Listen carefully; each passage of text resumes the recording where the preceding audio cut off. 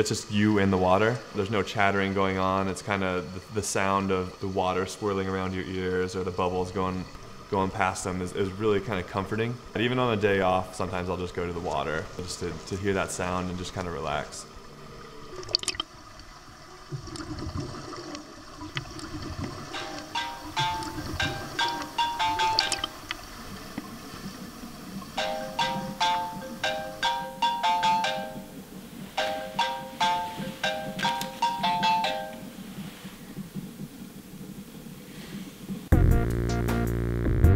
I'll usually wake up around 5:15. That gives me a little bit of time before a 6 a.m. practice.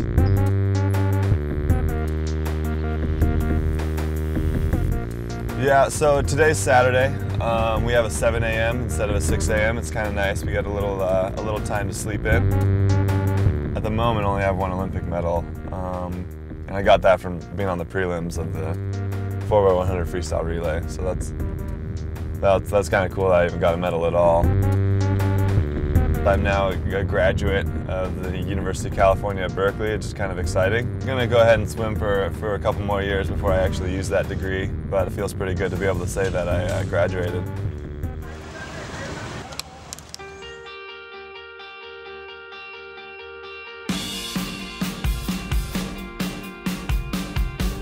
I think my love for it has actually grown a little bit. It's come around full circle. There's obviously going to be times where it's not your favorite thing, and you wish you could be sleeping in every day. But I really enjoy the group that we have that trains here at Cal, and we're all really good friends. So it's really not that hard jumping in the water in the morning with them.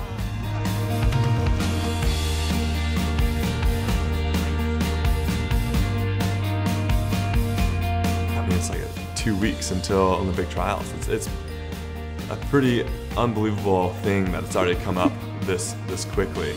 It's a completely different mental game for me personally. To be completely honest, there's a little bit more of a burden walking in to the meet. It's kind of expected that I make it.